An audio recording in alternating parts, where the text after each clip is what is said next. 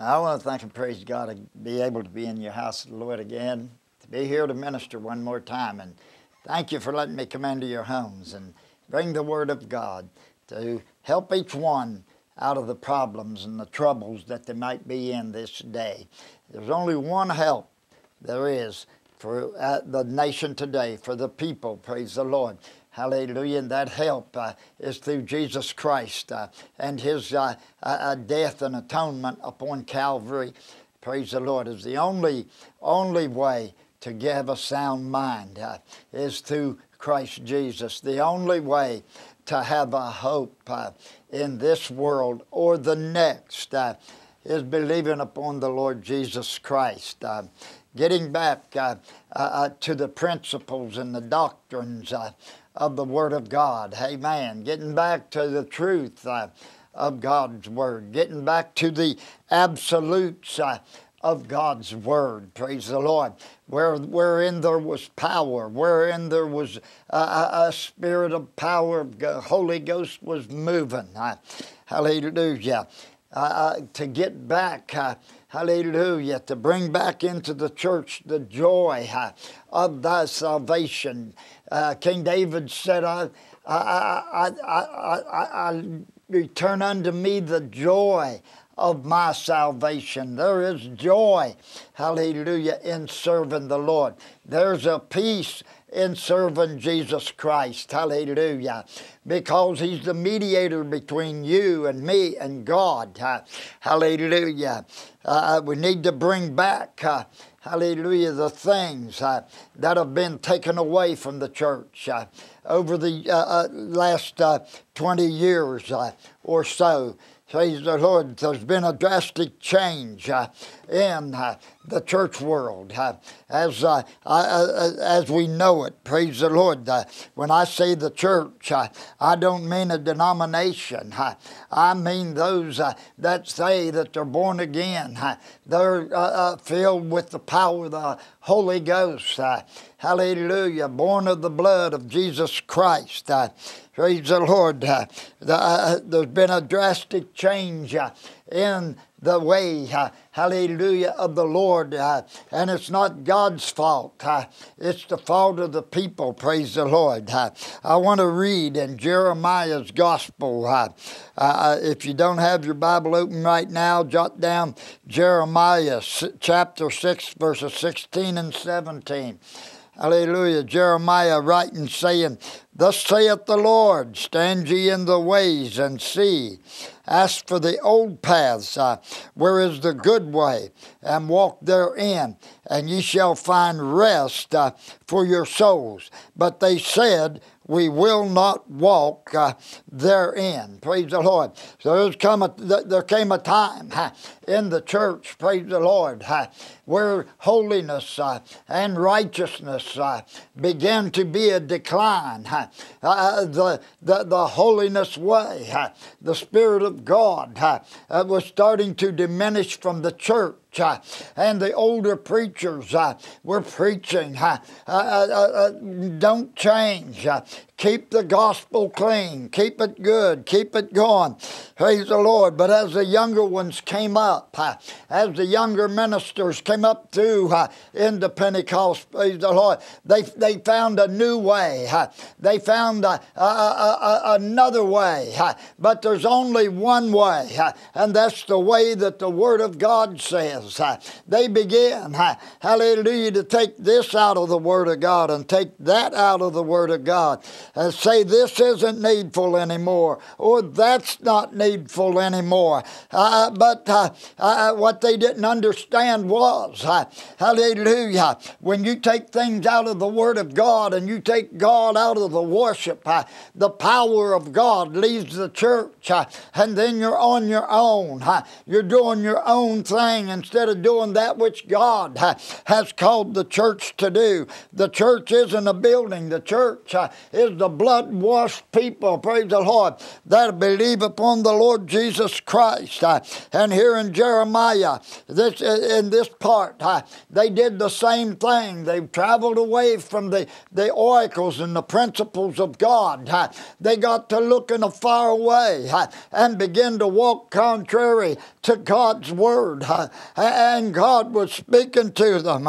Here he said, come back. Come back to the old paths. Come back to the old ways. Hallelujah. And I'm saying today, it's time that Pentecost comes back to the roots where there was power in the church, where the church walked according to God's word, where the church walked, hallelujah, according to the Bible. Hallelujah. Whatever God said in his word, praise the Lord, there was a time when the people walked in it, no matter anybody else did or not, when they found the truth of God's word, they believed it, and they believed God said what he meant and meant what he said, and they began to walk the way God says to walk. They begin to live the way God says to live. The things of the church, they don't preach sanctification anymore. There's still a church, hallelujah, that's holding up the bloodstained banner. There's still a people, hallelujah, that are walking upright before God. There's still a people that's preaching the word of God. There's still a people, hallelujah, that is walking upright before God. But the church as a whole, hallelujah, doesn't preach sanctification anymore. Sanctification is nothing more or less in separating yourself from the things of the world and drawing close to God. Hallelujah. Not taking on the form of the world. Hallelujah. Not looking like the world. Not smelling like the world. Not acting like the world. But coming out from among the world and being a separated people. Zealous of good works. A peculiar people. Praise the Lord. Unto God. Hallelujah. Not looking like everything else, but looking like a child of God, the way the Bible says to. Praise the Lord. So God was calling these people here in Jeremiah's time, hallelujah, back to the old paths. Come back and walk in the old statutes. Walk in the standards that God had laid down. Walk in the standards that God led. Hallelujah, for Moses. Hallelujah, to walk in the statutes and the commandments. But they said, we will not. We want our way. We want to do our thing. And that's what happened back in the early 80s on up. I saw a drastic change in the Pentecostal church. In what we call Pentecostal. Hallelujah. Pentecostal is just a name given to an experience. Hallelujah. Pentecost is not the name of a church, but it is an experience in Acts 2 and 4. Hallelujah. On the day which is called Pentecost. Hallelujah. They received the Holy Ghost on the day of Pentecost. They received the experience of the Holy Ghost and began to speak in other tongues as the Spirit gave them utterance. Hallelujah. So they took on the name of Pentecostal. But Pentecost isn't a religion. Pentecost is an experience. It's a walking experience that you have with God, which is the Holy Ghost and fire. Hallelujah. The fire is going out of the church anymore. The reading and the preaching of the gospel of Jesus Christ with power is not in the established church anymore. Hallelujah. It's gone. We don't see a move of the Spirit anymore. They've let the world come in and begin to lead the song services in a lot of places, calling themselves Christians. Hallelujah. But they've taken on the things of the world. I'm telling you, it's time to get back to where there's a separation of God's people. Hallelujah. That God might be pleased. God is not pleased with the preachers, praise the Lord, that are not preaching the truth of God's word, that have taken on the form of the world. Paul wrote and said, have this mind in you that was in Christ Jesus. He said, don't be conformed to this world, but be ye transformed by the renewing of your mind. We don't need to take on the form of the world. Don't conform to this world. Don't look like this world. The world is going to hell in a handbasket. But with Jesus Christ, hallelujah, if they would call upon Him and begin to walk in the gospel, begin to walk the way God said to walk, hallelujah, they could have a peace of mind in this world that's going crazy. That He would give them a peace that passeth all understanding. They wouldn't need psychiatrists. They wouldn't need drugs to try to find a peace. They wouldn't need alcohol to try to find a peace. Hallelujah. He said He'd give a peace that passeth all understanding. Praise the Lord. He said He called them, He said, walk therein. Where is the good way?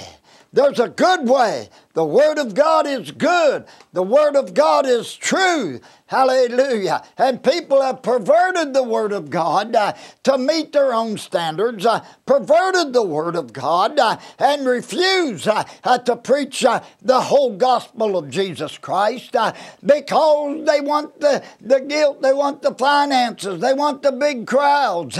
Hallelujah. You can have the big crowds and have the power of God too. Hallelujah. But if you got the big crowds and you're compromising and you're not preaching holiness and righteousness, you're not preaching salvation through Jesus Christ, separation from the world, hallelujah, you're just letting your people go any way they want to go, as long as dress any way they want to dress, as long as they come to church. Hallelujah. You might have the big congregation, but you'll not have the power of God. Hallelujah. Anytime, in any church period, go to Revelations, read the 7 churches of Revelations. Hallelujah. The first 6 churches, he says, I have somewhat against you because you left your first love. He said, come back to your first love. He found something about them. Then the Philadelphian church, that's the revival church. That's the church, hallelujah, that we're in today, the revival church. Praise the Lord. And then you got the church of the Laodiceans, which is the compromising church. It came out of this church that we're in. It came out of the church of brotherly love. They backslid upon God, hallelujah, and took on the manners of the world, and they're compromising with the things of God, with the things of the world, hallelujah, not preaching the Word of God, but they need to come back to the old paths. Where is the good way? Hallelujah. There's a good way. You've got to make a choice. Good and evil are set before you this day. You've got to choose which way you want to go. You can choose heaven or you can choose hell. It's up to you. God gives you a free will. Jesus died on the cross of Calvary that you could go to heaven. But if you don't want that, the devil's already got you. He's already ready for you to come to hell. Hallelujah. But hell wasn't prepared for you. Hell wasn't prepared for man. Hell was prepared for the devil and his angels. Man chooses to go there because he chooses to not worship God. He chooses to go to hell. He chooses to walk contrary to God's word. Church people in churches today shouting their heels off. Don't know what they're shouting about. Seen it. Hallelujah. But God's got a real. There wouldn't be a counterfeit if it wasn't the real. Hallelujah. You can hook up to the hot wire. You can hook up to the power of God. Hallelujah. And it won't have to be a counterfeit. You don't have to put on the Holy Ghost. Hallelujah will move through you. You don't see the miracles happening on the scales. Hallelujah, that they did back in the 20s, the 30s, the 40s, the 50s, up through the 70s. Hallelujah. You don't see a move of the Spirit the way you did then because they've let down on the principles of God. They've let down and destroyed and took from the church many things that God wanted to do. People say you shouldn't dress on, preach on dress the way people dress. God's got a dress standard, praise the Lord, for His children. Adam and Eve, when they fell in the garden, they had fig leaves on. God said that's not enough. He killed animals and made clothes to cover their nakedness. Hallelujah. On down through the Bible, He tells them how to dress, how to cover themselves, how to conduct themselves, how to live, how to walk, how to talk. Hallelujah. But people says, I want to do my own thing. I want to go my way. You go your way. Hallelujah. And it'll take you to hell. It's time the preachers begin to preach the Word of God. Hallelujah. The way it's there. The way the old timers, the old apostles preached it. Hallelujah. I've been in Pentecost since 6 years old. I was raised in Pentecost. Praise the Lord. I was raised in Pentecost. Been preaching 42 years. 44 years, praise the Lord. Hallelujah, been preaching the gospel of Jesus Christ. Hallelujah. I've never changed the word. I've never changed what I'm preaching. I'm still preaching what I preached 42 years ago. Hallelujah. I'll soon be 68 years old. For 62 years, I had it drilled into me. Hallelujah. I'm 68. I'm sorry. I am 68 now. Praise the Lord, for 62 years. Hallelujah. I've had it drilled into me. I've read the Word of God. I've heard it taught. I've heard it preached.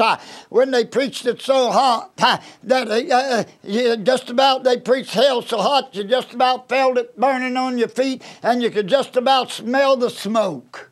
I'm telling you, back then people ran to the altars because of the conviction of the Holy Ghost. Now the people's afraid to say Holy Ghost.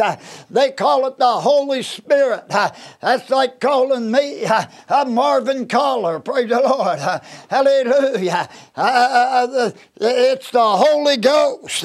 Now God is a spirit, and God's Spirit is holy, but He's only one person of the Godhead. Jesus is the second, and the Holy Ghost is the third. Praise the Lord. He's a separated one. Praise the Lord. But they agree as one in everything. Praise the Lord.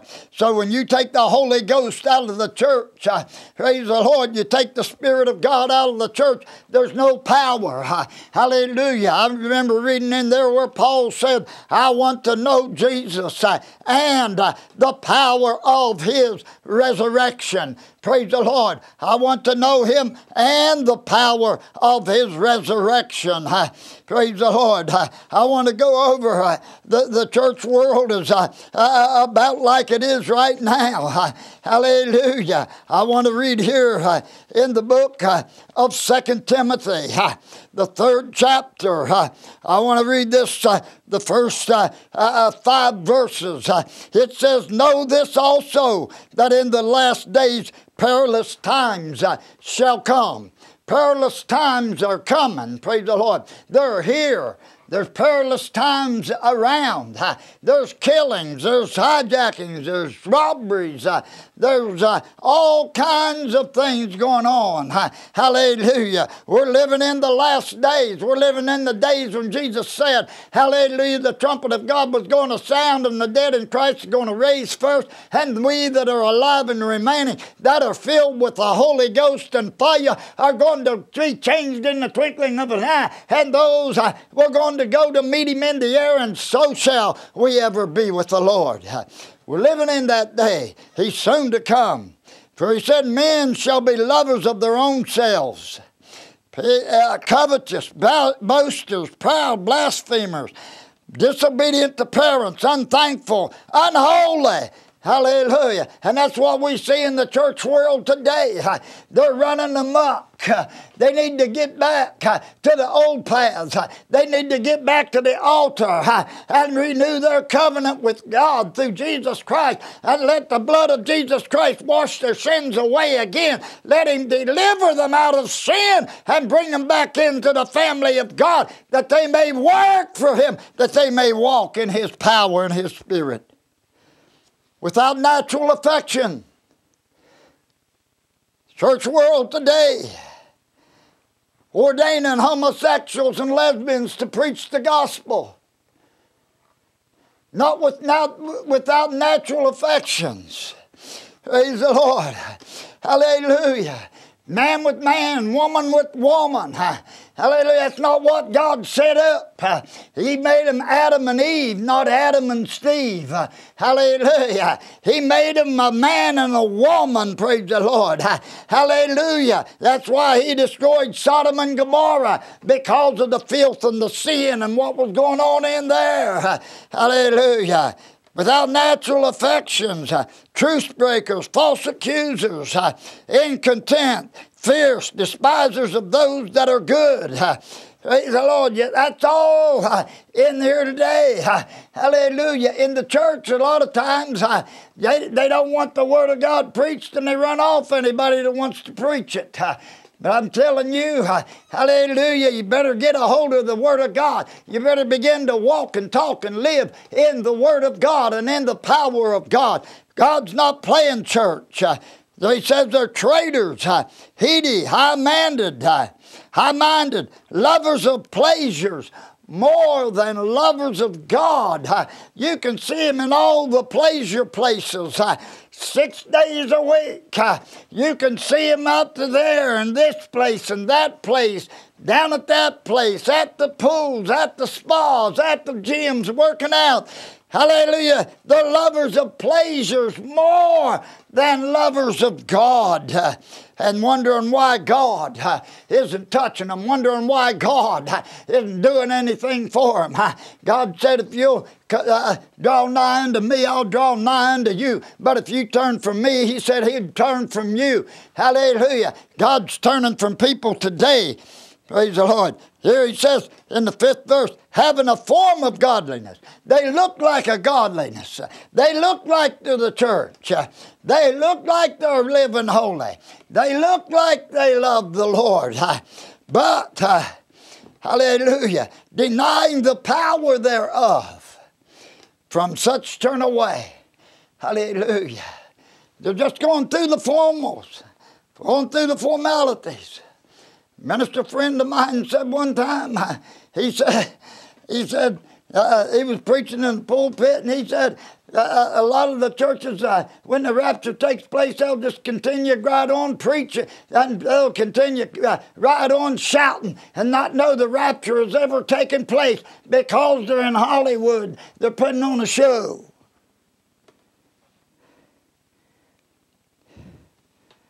Hallelujah. Oh, I thank God that there's something real. It's real. It's real. I know it's real. That Pentecost, that Holy Ghost power is real. Hallelujah. And the fire of the Holy Ghost will burn out the dross and make you right and holy and righteous to get to heaven. Praise the Lord. Hallelujah. Church people, you better get right with God. You're walking on thin ice. Holiness is getting out of the church. A couple of weeks ago, we went to a wedding. Praise the Lord.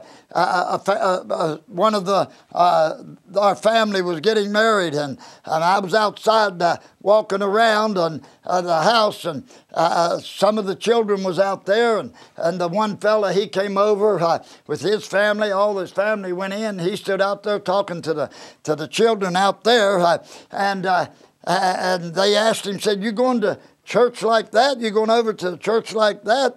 And he says, yeah, he was in Bermuda shorts. He said, God doesn't have a dress code. The only thing he's concerned about is my soul. Praise the Lord. I come close to just this close to asking him what preacher was lying to him. Praise the Lord. God does have a dress code. God shut my mouth up and wouldn't let me say it. I told the wife about it later, and she says, hey, you did good. Let's keep your mouth shut. Not causing me problems today. Praise the Lord. I will get the opportunity to see him again. And I will ask him who he's been listening to and who's been preaching to him. Praise the Lord. God has a dress code.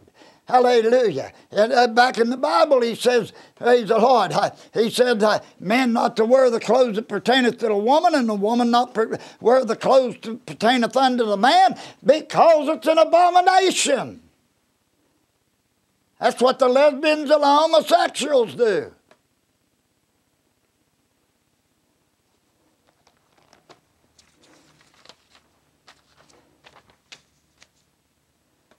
Holiness taken away from the church. The power of God leaving the churches, the established churches. Leaving the churches because they're not preaching the truth. They're not setting a standard. They're not holding up a standard that was in the beginning.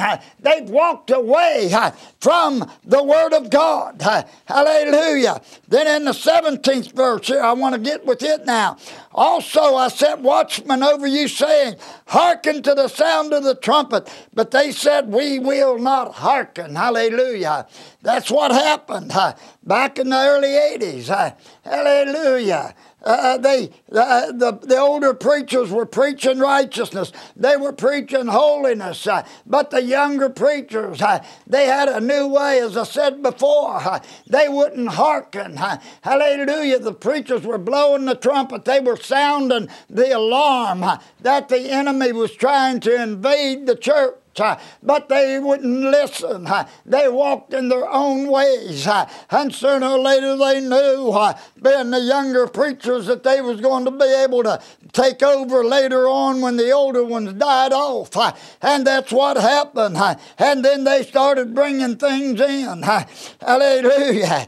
Hallelujah. The shorts, all of these things, they're acceptable now. They wasn't acceptable back when I was young and coming up through Pentecost. Today they're still not acceptable. God says to hide your nakedness, cover your nakedness.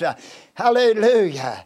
Praise the Lord. He even told Moses, he said, tell Aaron not to build any steps up to the altar, lest the people see his nakedness. His nakedness, they would have been able to see his ankles. He was fully clothed. Hallelujah. But his hands, his head, and his feet. Hallelujah. Glory to God. He was fully clothed. And God didn't want them to see him. Praise the Lord. Hallelujah. It reminds me, praise the Lord, the church sometimes reminds me about the man in the tombs when Jesus stepped off the boat in the land of the Gadarenes. That the man was in the tombs. He was crazy. He was possessed. They couldn't keep clothes on him. He'd tear his clothes off. They'd chain him. He'd break the chains. He'd run around in the tombs hollering and screaming. And somebody would walk by. He'd chase them down the road. He just carried on. But when Jesus stepped onto the shore, he came running out of the tombs and bowed down before Jesus. And those devils said, hallelujah. The devil said, have you come to torment us before our time? And you can read the rest of the story. I want to get here to where I want to pray for you. If you've been living loose, if you haven't been living close to God, or preacher, you ain't been preaching the truth of God's Word. You haven't been holding up the standard of God of the Old Testament and the New Testament. Praise the Lord. I want to pray for you right now. Sinner, if you're listening to me, Jesus died on the cross that you could be saved. Sickness to be healed by His stripes. Pray with me. Heavenly Father, we pray, Lord of God, that your Holy Ghost power, God, went through this service today, Father, and touched each and every one, oh Lord of God, that's listening. Father, those, oh Lord of God, that are sick and afflicted, Lord, we pray, Lord, the power of God to heal them, Lord. Deliver them and set them free of your people. Father, those, oh Lord, that are in sin, that are calling out to you right now. Hallelujah. I pray, God, let the blood of Jesus Christ wash away every guilty stain. Hallelujah. That they be made whole by the blood of Jesus Christ. And preachers that are not preaching the truth, Holy Ghost, deal with them, Lord. Bring them back. We pray, Lord, the power of thee to move and to minister. Lord, to meet every need, I pray. Oh, God, use us, oh Lord, for the upbuilding of your kingdom. May God bless you. May God keep you and guide you. He's all you need. He's all you need. He'll give you a sound mind. He'll give you a peace that passeth all understanding. He's all I need. He's all I need. Jesus is all I need. He's all I need. He's all I need. Jesus is all I need.